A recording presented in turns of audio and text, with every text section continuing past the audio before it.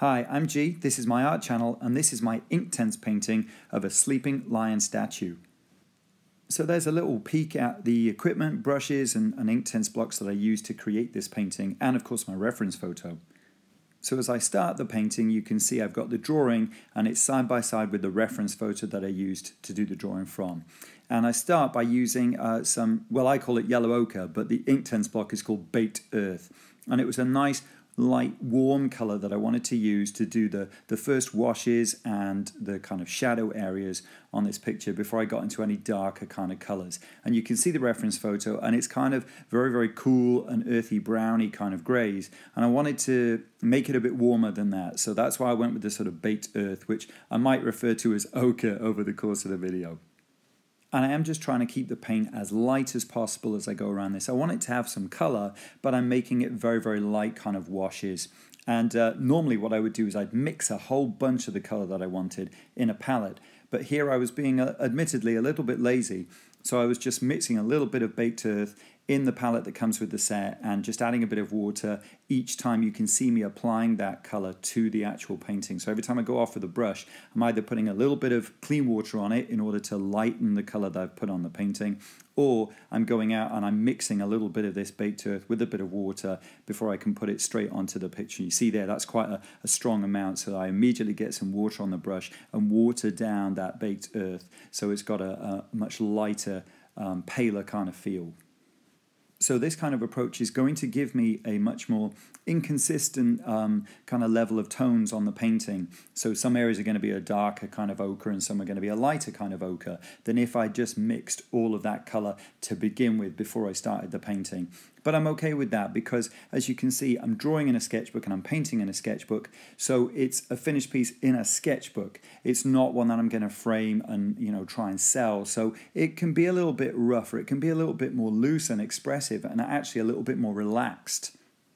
So here you can see that I've speeded up the process a little bit, and you can see me beginning to add more and more ochre from the left-hand side up over the lion's mane, down to the right-hand side and its paws, and then I'm going to be working on the face. And the reason that I did that way was I think I was putting off the face till last, as I often do, because it's the pressure, of getting that lightness really well. But also I was working sort of, up and down, left to right. I didn't want to smudge and squish any of the paint that I'd already put on. So that was a kind of a technical reason, if you will, from working from left to right, and not just because I was a little bit intimidated by the face and getting the face and the tones on the face right. But in reality, I needn't have worried because, like I said, it's a sketchbook piece. It was quite relaxed, the way that I was approaching this. And as it turned out, putting on this lightest color first, you can't really go massively wrong. There you can see the colors that I used for this: deep indigo, sea blue, and baked earth. And when I started to add some more shadows to the piece now, you can see I've got that yellow ochre kind of wash all over. Now I'm mixing yellow ochre or baked earth with sea blue, so a kind of lightish cerulean, cobalty kind of blue, in order to get myself a kind of a brown kind of color. It might tip on the edge of being slightly greeny brown, but I was okay with that because I was thinking, well, it's a statue, it gets, rain damaged. So I was thinking if it ends up looking a little bit green in the shadows, that wouldn't be such a bad thing. There's moss and stuff on these statues, so it'd be all right.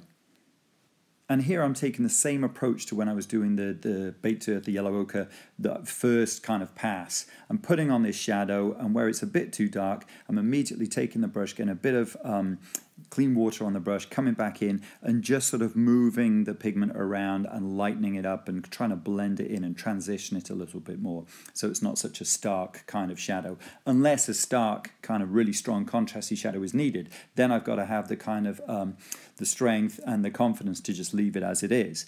But I was, going back to the clean water quite a bit, getting a bit of clean water on the brush, dabbing it on a piece of tissue paper, and then coming back in and using it to kind of blend and lighten up any of those really, really dark bits of shadow that I put on. So here you can see a close-up of what I'm doing, and I'm going in and I'm mixing this as I go along. So I'm mixing the baked earth and the sea blue together as I go along, and then popping a bit in where it needs a bit of shadow, of course, referring to the photo reference, and then just blending it in with the brush, because these are Inktense blocks. So the idea is that you can layer them without the color you put on second mixing with the color that you put on first. And so I thought, this would be a good test of whether that works or not. And I've got to say that as I was putting on this second color, and you can see me working it over some of the ochre areas quite a bit and adding those extra shadow areas, it didn't seem to be lifting up the baked earth that I put on first. So I was, that's quite cool. It's, it's layering up these colors quite nicely. That was sort of tempered though by the fact that what the Inktense seems to be is a slightly, it seems like a heavier, best way to describe it, heavier kind of pigment than watercolors. So you can probably see as I'm putting on some of this shadow and putting on some of these sort of blobs of paint, they kind of sit.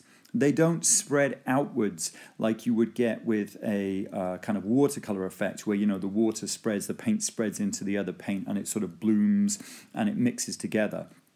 Inktense didn't seem to work that way. It seemed kind of heavier, and as I blobbed on a bit of paint, it kind of sat where it was unless I then put in the brush and manipulated it and began to move it around and make it go where I wanted it to go. Now that might be because of the way that I'm painting this, and maybe I'm not using enough water, and also I'm not doing this on a watercolor paper. So that could be one of the reasons why it didn't kind of work that way. But I've got a feeling that it's kind of quite sedimenty and quite a thick kind of pigment anyway. And that's what I mean when I say it's kind of heavy and sits in the water. I'll probably in the future have to do a picture using actual proper watercolor paper rather than this sketchbook paper, and then do a comparison and see if it really is like that. Now for my third layer of shadow, I decided that I would go to a size 3 round brush, this Artist Watercolor Sable one from Winsor & Newton. And here I'm using this to do much more delicate kind of brushwork in amongst some of those shadows, because I don't want the shadow work I put on here to completely obliterate, first of all, the baked earth layer and then the second layer that I put on. So this is the third and final layer that I'm thinking of using.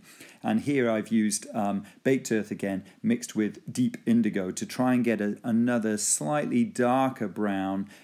So it's going to look a little bit more like it does in the reference photo, but it's going to be no way as dark and those shadows as almost black and really deep brown as you can see in the reference photo. There's going to be shadow, but maybe not quite that thick. And you may be looking at the reference photo and wondering, well, he usually does flowers and maybe a bit of fan art, so what's this statue that he's doing? I've just recently discovered, after moving house, that I've got absolutely tons of old photographs that I took back in the day before digital cameras. And I've got really loads of them. And I just kind of wanted to get rid of some of them. So I sort of sifted through and I picked out all of these pictures that I've taken over the years of sculptures and 3D pieces. And I thought what I would do is use those photos to actually, do some drawings, some studies and some paintings of all of these photographs so I can, ship them out, get rid of them. And also I'll have all of the drawing and painting practice from doing a sketch from each of them. So that's the plan. So it's my Sketch My Photos project, if you will. And what I'm trying to do is fill up my sketchbook with all of these images, and I'm trying to use a different media each time I do one of these. So from inks to pencils to colored pencils to Inktense that you can see here and so on. And what I found so far is it's a really good motivator. Every time I'm sat there thinking, oh, what should I draw, what should I paint at the moment? I'm like, I'll look through my selection of sculpture photos and I'll do one of those, and I'll challenge myself by doing it in a different media. So it's a really good idea, at least for me, definitely a really good motivator to keep me producing work without getting bored and without sort of like going, oh, what can I do? Kind of thing. So here we go, another close-up, and you can see me adding this sort of third and final layer of paint, my second layer of shadows, and all I'm trying to do is deepen some of these shadow areas, still using the clean water on that brush. If I put on the shadow and I think it's a bit too dark, a bit too thick, get some clean water on there and sort of move that paint around, dilute it a little bit. And you can also see that I've left paper white highlights as well as I've gone along. So I kind of knew, looking at the reference photo, which side the light was mainly hitting. And I've just left those areas a nice pale white. And hopefully against the shadows that I'm putting on, those sort of white areas will have a nice contrast and will show up the shadow areas and give it a bit of 3D. You might be thinking that the shadow areas and also the kind of color scheme of the piece are not super accurate when I compare them to the photo reference, when you see the photo reference. But I'm okay with that. I pretty much made my peace with that straight away. I was just thinking, well, again, I do use photos quite a bit, and I don't want to slavishly copy that photo. So I do want to introduce something that looks a bit different. So, I was happy with warming up the colors, no problem with that. I do kind of wish I'd been able to mix perhaps a slightly darker shadow areas that they're, as strong as they are on the reference photo. But I'm happy with the shadows that I've got. I do think that the shadows are dark enough that it does give it a kind of contrast, and it does give it the depth that it needs to give it that kind of 3D feel. But on the whole, I really enjoyed using Inktense for this painting. It was quite a good learning experience for me to figure out how they work best and how they're different to watercolor paints. And also it was, a good bit of practice working within my sketchbook as well. I enjoyed that. It felt much more loose and much more relaxed being able to work in the sketchbook. So there you go, photo and painting side by side. I really enjoyed doing this, but let me know in the comments below what you thought of the painting and what you thought of my thoughts on Inktense. Please don't forget to subscribe, like, and share. And you might want to check out my first go with Inktense Blocks, which is much more of a review, and you can find the links to that below this. Thanks for watching.